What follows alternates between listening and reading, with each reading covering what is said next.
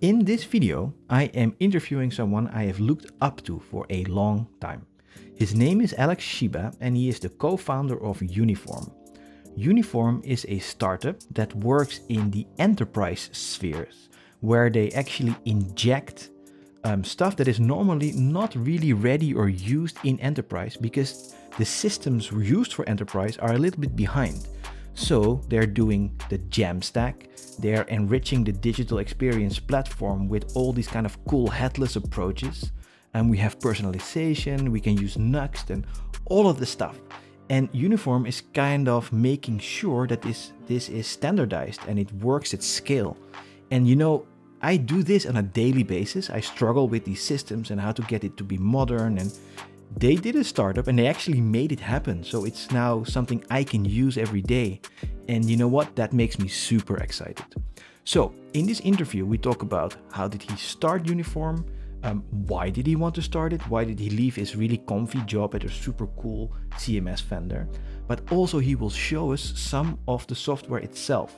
This is what I'm really excited about, and you should be too, because this is going to change the game for big e-commerce and for big CMSs. So, without further ado, this is the interview with Alex Shyba. This is post-processing Tim. And Tim, I have a pro tip for you when you interview someone. Press the freaking record button. Why didn't you press the record button? That's like the main thing you do when you make a video. Anyways, you'll be seeing me looking that way when I ask questions, because that's the reference cam I have for Alex. And so it's kind of off and my video feed is not as nice, but it's good enough. So enjoy the interview while I sit in a corner and cry and think about my mistakes. Hello, Alex. How are you? Welcome to the channel. What a privilege to have you. Hey, Tim. All good. Good. Really nice to be here. So cool. I've actually wanted to interview you for probably a year because you've been helping us out at work with a lot of stuff that for us was like super hard to do. And you were like, oh, it's like this, just do that. And you were like, the black magic, you know it all.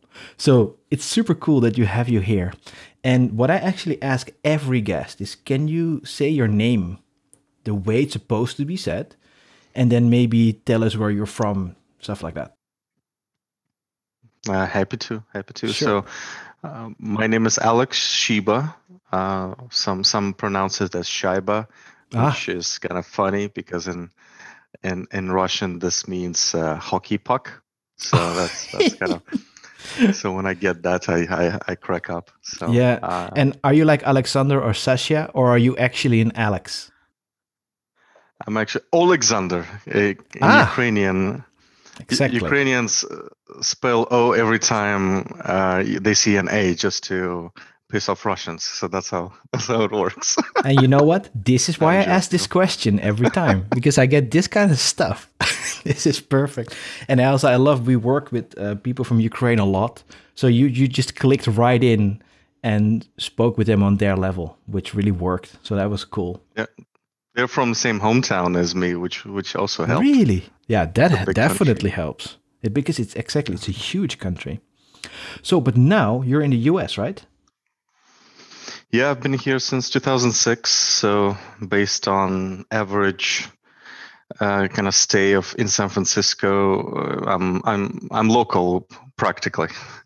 Yeah, exactly. You're basically local to the place if you're there for that long. And I can imagine that a lot of people are there, like if you're there for 4 years, you kind of become local because so many people are there from so many different places. You have to, right?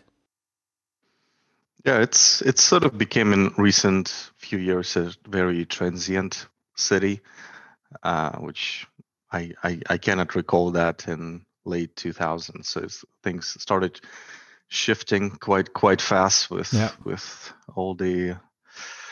all the growth here that the region experienced in tech. It definitely affected sort of the city mindset and attracting different sort of folks that are here to come and may not necessarily want to stay. Yeah, I can imagine. Because you're there because, well, you started it differently, but now you work at Uniform, which you co-founded, right? So would you mind explaining to our guests, you know what, probably a lot already know Uniform because when we tweet about this, people will really like to see it. But can you still explain what Uniform is? And then maybe after that, like, why did you think you had to start this startup? What was there in the market that make you feel like, oh, there's an idea. Let's do this. Yeah, that's a good question. Well, our mission is to bring Jamstack to enterprise scenarios, enterprise customers. We've been fans of Jamstack for quite some time, and what we realize is that there's these technological bubbles that did not necessarily intersect, and Jamstack has a lot of benefits that would be, I mean, critical, super useful, and real painkillers to enterprise users. This is where I'm coming from, right? Working with Sitecore for 13 years, I've been exposed to quite a lot of enterprise scenarios, and the pains that enterprise customers experiencing are pretty much what Jamstack is all about. So it became clear that the intersection, sort of creating the Venn diagram out of these two bubbles, is needed. And we've done a couple months of consulting after of starting the company, and it became clear that these are the real problems that we need to start addressing, and there needs to be sort of a conduit system and maybe a middleware, so to speak, something that connects the existing world of enterprise CMSs and digital experience platforms and a more modern, decoupled CDN-driven approach with modern JavaScript, static site generators, and pretty much connecting these big dots. This is obviously, it was obvious to us this was needed, and that we have the right recipe to do it because we know the world of enterprise digital experience platforms really well, and passionate about Jamstack, and so sort of became natural to us that this is something we need to do and solve. What I like about this is that basically you just described my everyday job, but I just answered with frustration, right? So I work on these huge platforms or e-commerce or CMS or whatever it is, and we put in place like all these things to make that front end actually modern, performant, all of the things we want as front enders, right? But then it's really hard to do so. Mm-hmm. But the fact maybe that you guys are in San Francisco, you're like, but we can also just do a startup to solve it rather than the European approach that I have, like just complain and try to work it in. And it's actually kind of cool that you now, when this thing launches like big, you're solving everyday problems of so many front-end developers. I think that's super cool. I think it was needed. It was time for this. Yeah, thank you. That's really music to our ears. And the trick with enterprise is that we realize is that they cannot necessarily afford big transition to like the usual suspects of Jamstack stack. So they politically invested into these marketing platforms. They technologically invested, and that's usually 5, 7, maybe more year investment, and sort of just turning off and move completely different direction and may not be feasible. And even if you do, your marketing folks may sort of miss out on some of the capabilities of this integrated marketing systems. They are monolithic, they're vast, but they have quite a rich feature set, and they were appealing to business users, marketers for past decade, right? So this is what those users expect. So sort of we identified two problems, is kind of bringing, which manifested in this bidirectional strategy that we have, is to bring these capabilities such as personalization into the world of Jamstack, and that's largely a missing piece now, but also make these systems, enterprise digital experience platforms like Sitecore compatible with the world of Jamstack. So sort of bring everything together from two different directions, so dig in tunnel from two different sides. Exactly. I Because I guess. was thinking, like, if we go to a Jamstack website now, let's take my website. I wouldn't know how to start to do the personalization that you're about to show off a bit later. Right? I wouldn't know how to do it. So you're also enhancing the Jamstack world next to enhancing the enterprise world. So there's actually this whole extra thing. And so why do you think those traditional systems are no longer successful in this whole world? Because I know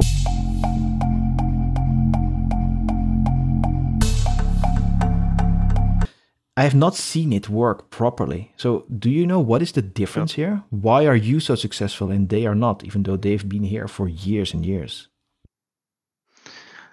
I think there's a few things happening. The goalpost has shifted in terms of what a performant web page is and what the users, your visitors, expect a fast site to be like, right? So they're sort of spoiled by blazing fast experiencing coming up from Google, from startups that have the luxury of greenfield project execution using the latest technology, and really optimizing towards end user experience and deliver sub-second page loads.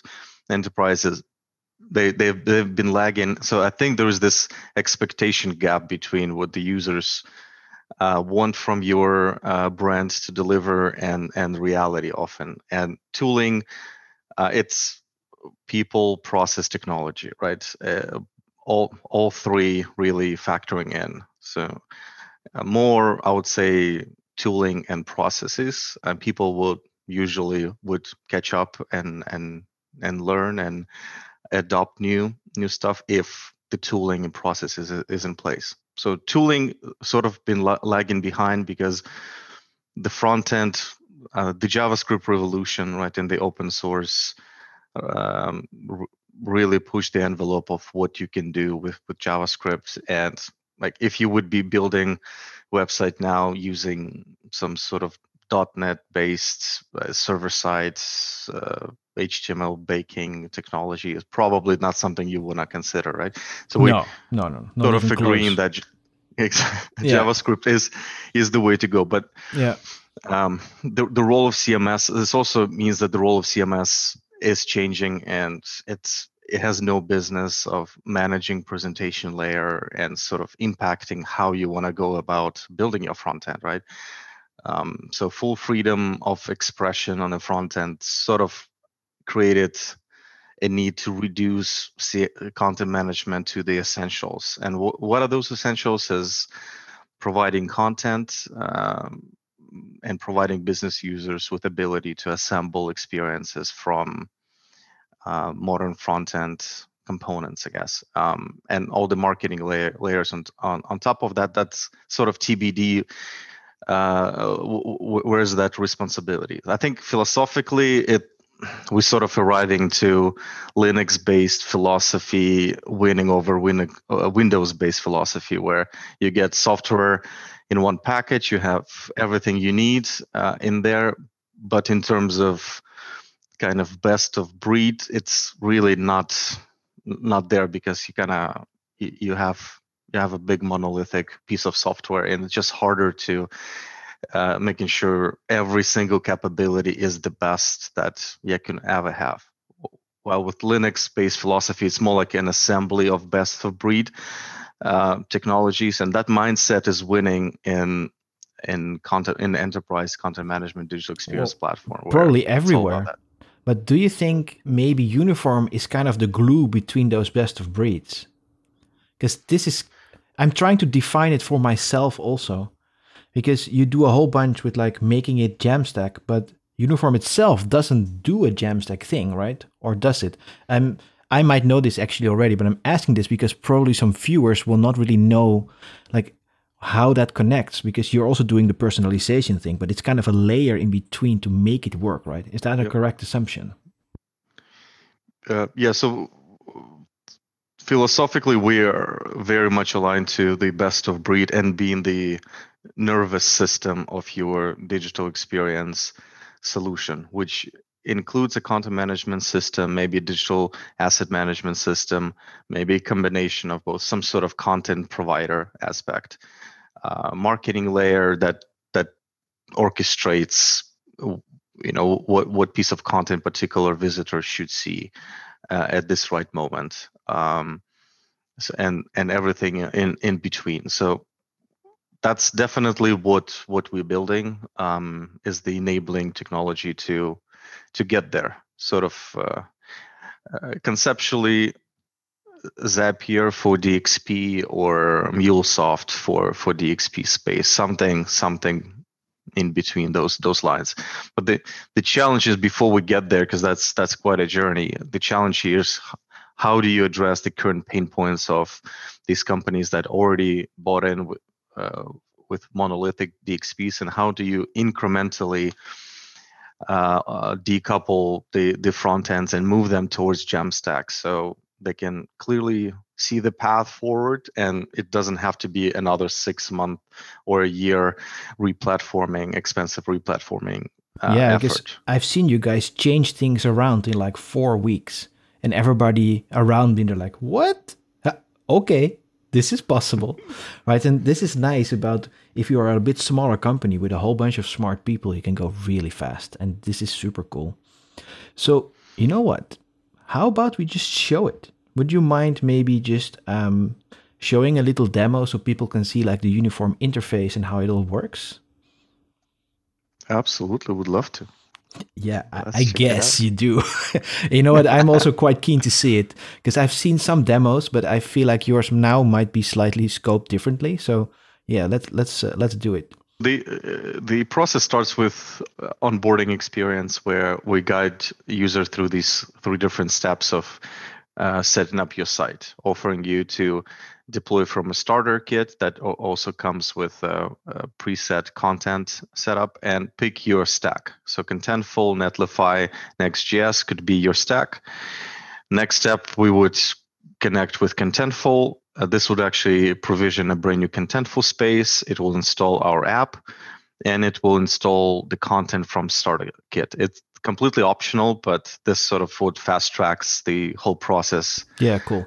Towards going to personalization, right? So in the content model, you see everything comes from our starter kit, including page models, and we'll see the site in a second. So in this page models, we model components as a reference to multiple variances. So here you can see Uniform is actually a plugin that extends Contentful's UI. We'll connect the site to kind of entering traditional Jamstack flow, right? We have a starter kit. We put the site name, your repo credentials. We'll push a repo to your GitHub, connect with Netlify in this case, and it will start deploying the site. So this is sort of the Jamstack journey. Will involve fetching content from Contentful, and also content from Uniform, which we'll see in a second. So the webhook here will do a handshake between Uniform and Netlify. So we'll need to make sure we set up that webhook. So every time we do a change of personalization configuration, we'll trigger Netlify webhook. So here we're talking about different intents that we configure for personalization. So we have call for papers, campaign registration, developer marketer. This is a fictitious conference site.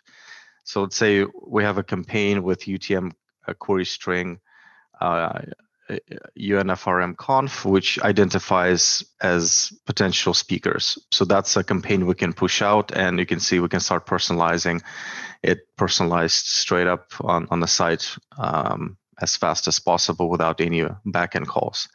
Same thing we can do with a cookie. Let's say we drop a cookie when we register on the site. We go back to home. We can see our homepage here is changing to "Thank you for joining" because of that cookie has been set. So that's configuration as a part of this intent configuration we have set up as a part of the starter.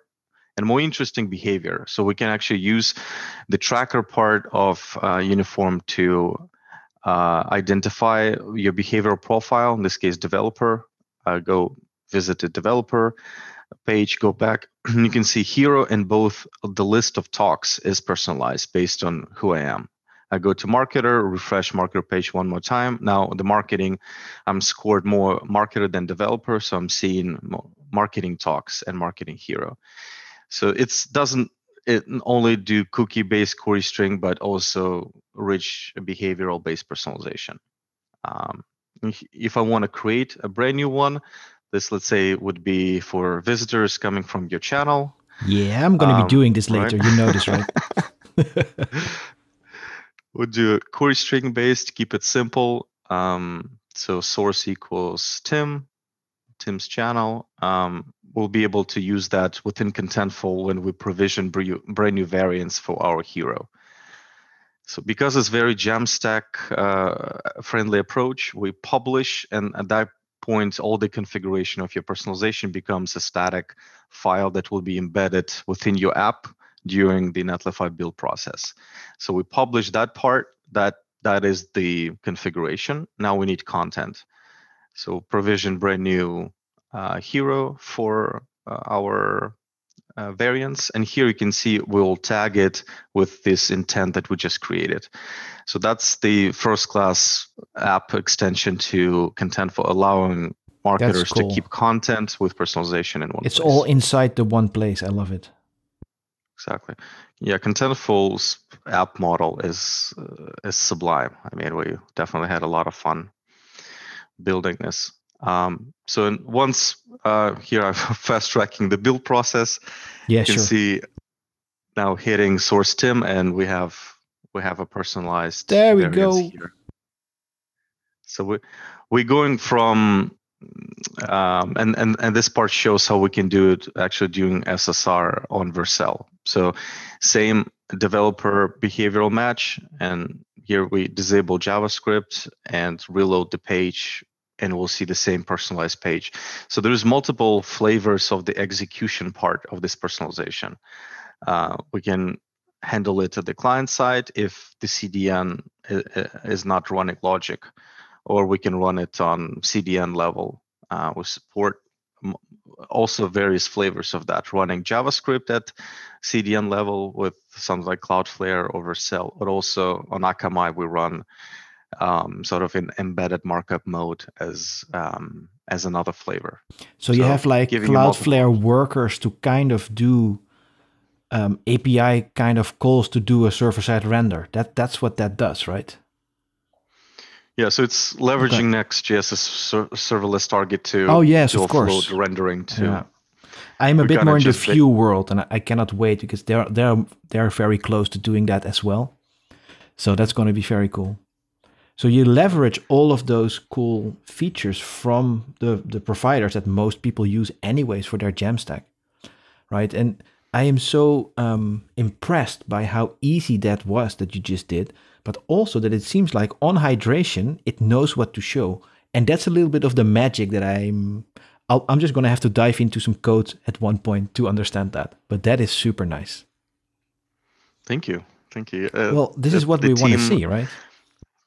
The team has done a great job getting this out. So we'll be announcing it really soon and getting it out into the market. So excited to tell the story of like personalization in a few minutes, right? So if we contrast this with the current status quo, in Jamstack world, personalization is somewhat of a kind of I haven't seen it, to be honest. area. Not really.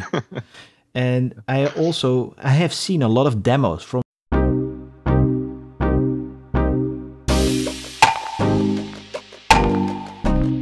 and a lot of content editing, and nothing happens because it's just too hard to set up. It's too slow, and this is really a lifesaver for real marketeers that actually want to be doing this. You're opening up a whole avenue also for agencies to consult on, right? It's super cool. Yeah, we believe that its technology aspect is a big adoption blocker for personalization, kind of bringing personalization into mainstream, but also process. Like sometimes users really don't know where to start. They, talk about personalization, but not really don't know, where to start. So our approach in that is not just building the tooling, but also building the process so it's very easy get started, and you can kind of incrementally upgrade your personalization game into it. Lars, our co-founder, he's been spearheading that whole initiative more around business enablement in his Psychor days. So he has a board game about personalization. So Wow. yeah, there'll be lots of cool stuff coming out around more like how do you actually interface with the system. I think we can make it much more fun, but also on the IT side, like being able to not worry about infrastructure and scale, because in this case, this is completely backhandless way of executing Exactly. it, This right? is amazing. We kind of need this. So, looking at this whole story, but also where you came from, you know, your career as Sidecore, doing cool stuff already, doing a bit of consulting, now this. If you look forward, what would you like your kind of, if you look at this field that we are in, what would your legacy be? What would you love your legacy to be? Yeah, to be honest, thinking about legacy may be a bit too early, but I always wanted to, build a business and build business with people I really enjoy working with, and I really like, and have a ton of fun doing that. Sort of figuring out this recipe for myself and being able to build something bigger, right? Than a team. I led a team at Psycorp, and it was a lot of fun as well. This is sort of a next challenge, building a business, right? And building a piece of software that becomes a company. So as they say, idea is not a product is Exactly. not a company, right? So True. kind of Very how do true. you get through the whole cycle?